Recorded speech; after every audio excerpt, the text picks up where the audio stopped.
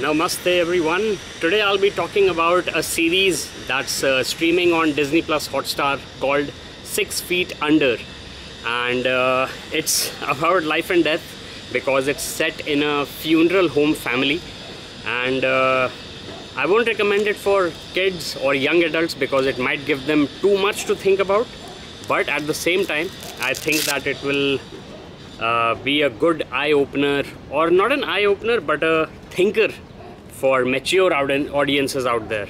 Alright, so without further ado, let me just get my usual pull-ups out of the way, and then I'm Axat. Thank you so much for tuning into my vlog, and talk about 6 Feet Under in just a minute. Thanks so much for watching this short, and here are pull-ups.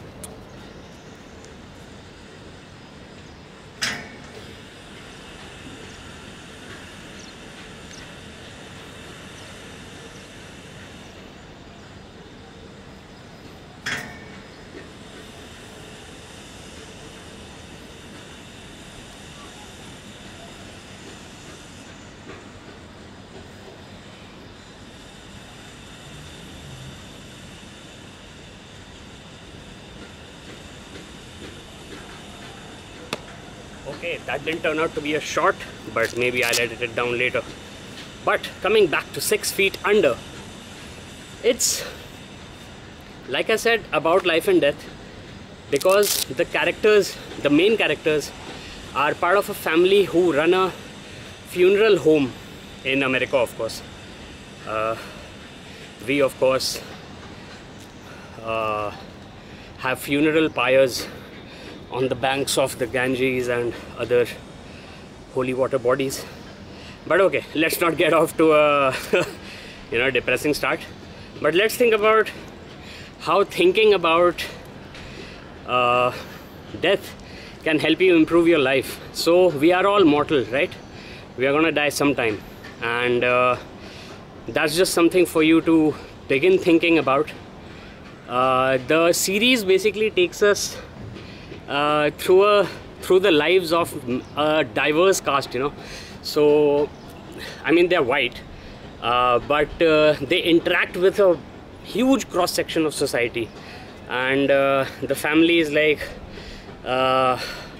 father who has just died when the series starts, who was running the funeral home. He has an apprentice who he has educated and everything. He has 2 sons and a daughter. The daughter is still in high school, college when the series starts, and the widowed mother. So I think this is the main cast, and they, like I said, live their lives, their fictional lives of course, interacting with a whole wide world out there, and this WWW is the source of lots of dark sarcasm and humor. Alright, so I'll call my vertical video to an end here. Do check out 6 Feet Under. I'm Axat. Thanks for watching. And basically I needed to pick up my water bottle against which the camera was resting. Okay, so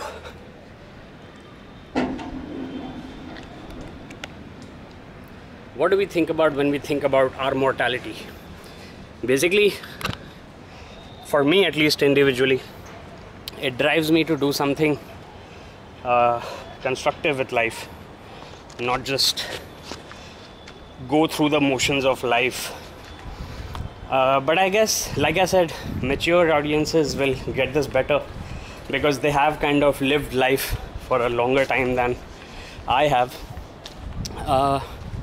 But yeah, if you try and inspire other people to find a way to express their individuality in a constructive manner, then I guess you're doing something worthwhile. At least that's what I try with these unedited vlogs. So if you've checked out my previous vlogs, I talk about space a lot. I want humanity to become spacefaring, and of course pop culture, sports.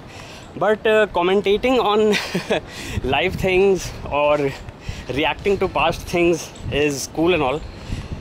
What I really look forward to is a future in which We are using technology to enhance the quality of life, and that's what this series. Oh, by the way, it's pretty old, pretty old, as Larry David would say, and that's why it doesn't have too much technology intruding on the characters' lives. I mean, they've just got, like, you know, they've just started to get mobile phones to stay connected all the time, which is something most of us can't even imagine life without. Am I right? Because take away your phone and who are you? Take away your internet and how will you be who you are? But yeah, I guess apart from the idyllic lives in the mountains that are ideal as well as idyllic, we got to live in the real world, and 6 feet under shows us a nice glimpse of how things can be, mostly satirically and with a very dark humor, but it sometimes makes me laugh at the randomness of life.